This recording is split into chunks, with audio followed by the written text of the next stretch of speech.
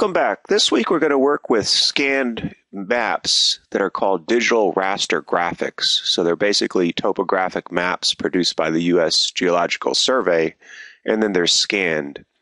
And here's an example. We've got the Big Delta 1 to 250,000 quad.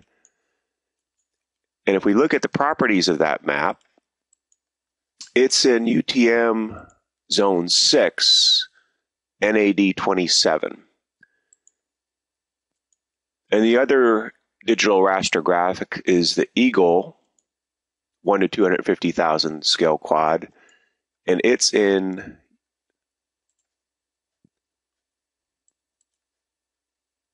UTM Zone 7. So basically we've got two rasters. They're in the UTM coordinate system. The one that's to the west is in UTM Zone 6. The one that's to the east is in UTM Zone 7. So what we're going to do is cut out these two rasters and then project them into the Alaska-Albers coordinate system so they're in one consistent coordinate system. So it's going to basically be a three-step process. The first step will be to create polygons in longitude and latitude because we know the exact longitude and latitude of the corners of these rasters. So for example, this corner is exactly 147 degrees west, 64 degrees north. So once we have our polygons in longitude and latitude, our second step will be to project them to UTM coordinates and clip out our rasters. And we need to clip out our rasters because basically what we have is white space. So here, this white space is covering part of that raster. So we're going to clip right along the map collar. And then the third step will be to take the two clipped rasters, merge them together, and then project them into the Alaska-Albers coordinate system. Okay, so the Big Delta quad has the lower left-hand corner at 147 degrees west, 64 degrees north, and the upper right corner is 65 degrees north, 144 degrees west. So using that information, we can make a fishnet that's going to be one square that will cover that latitude and longitude. Okay, so we use the Create Fishnet tool. I'm going to make a shapefile called Big Delta Geographic Coordinate System NAD 27. And the origin will be at the lower left-hand corner of my scan map. And then we want our y-axis to go straight north. So I say the same x value and then go north to 90 degrees, for example. And then our width will be, we're going from negative 147 to negative 144, so that's a width of 3 degrees. We're going from 64 degrees to 65 degrees, so that's a height of 1 degree. And then one row, one column, and then create a polygon. And if we look at the properties of that polygon, we indeed have an extent where on the left it's negative 147, on the right it's negative 144, the bottom is 64, and the top at 65. And you notice there's question marks. It doesn't know what the units are because it doesn't know what the coordinate system is.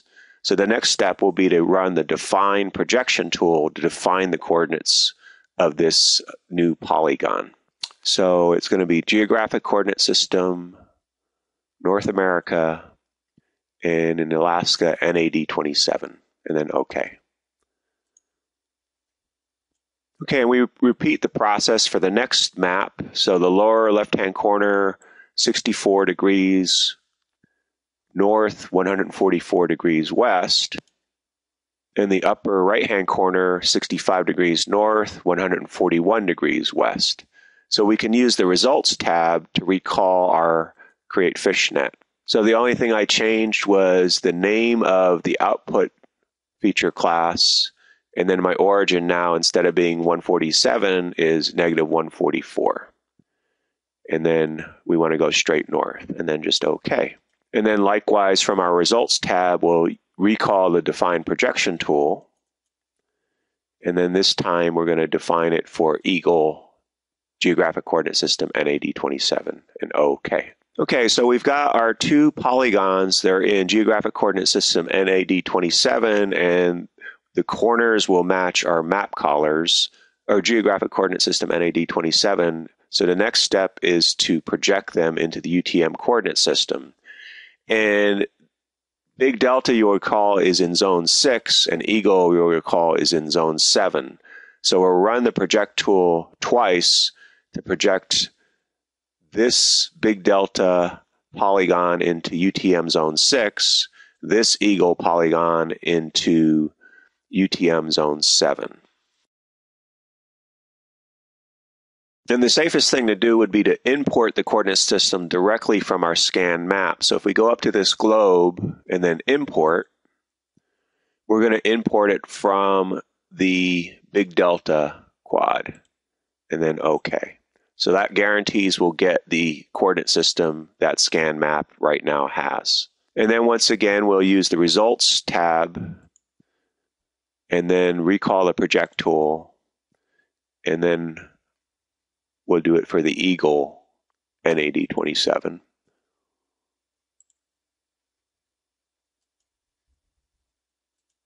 And import it from that Eagle 250K map. And you notice it is zone 7.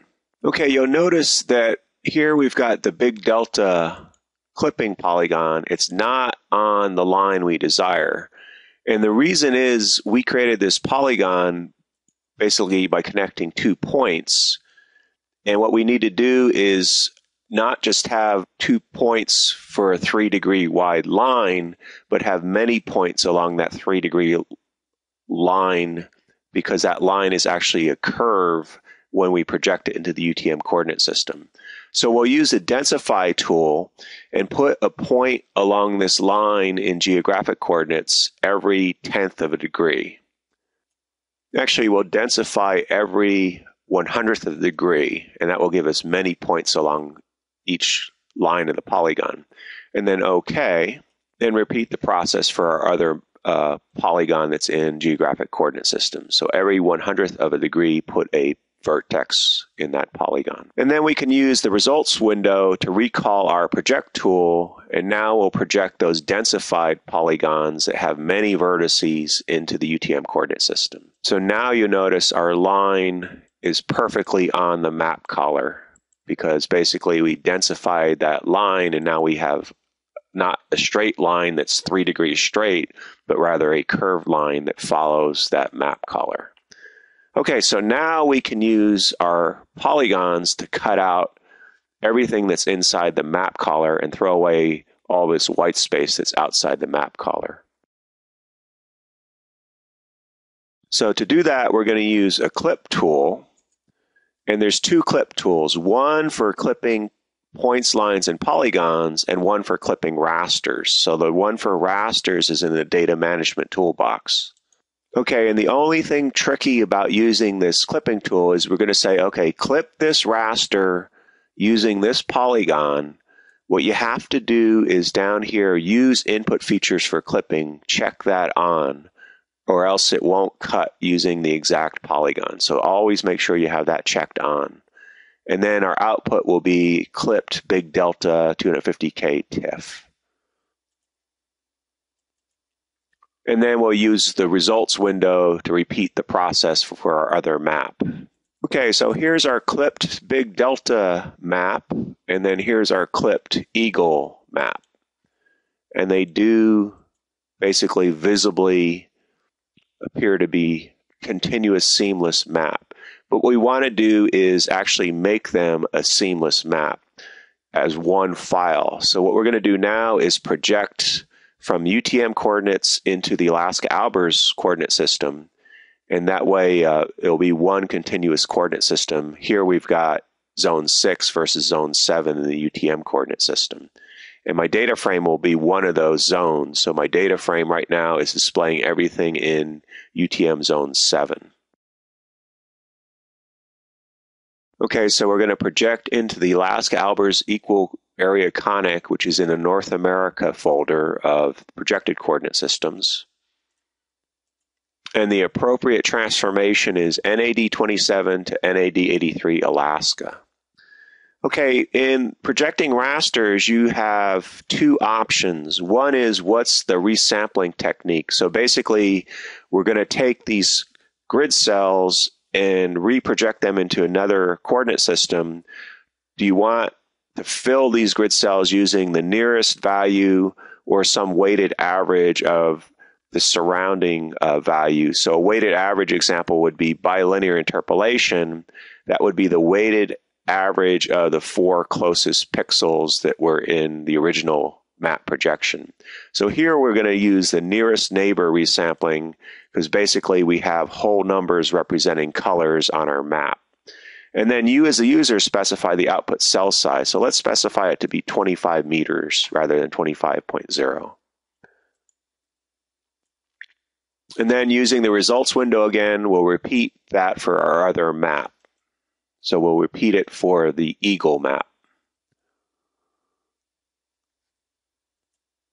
And OK. Okay, so now our two maps are in the Alaska-Albers coordinate system, NAD 83, and the final step will be to merge these together. And what we need to know is, before we use a tool for merging these two maps together, what is the pixel type? So in this case, my pixel type is unsigned integer 16 bits. So we need to know that before we run a tool called mosaic to new raster. Okay, so right here by default, we'd have the wrong pixel type. So we need to change that. So it was 16-bit unsigned.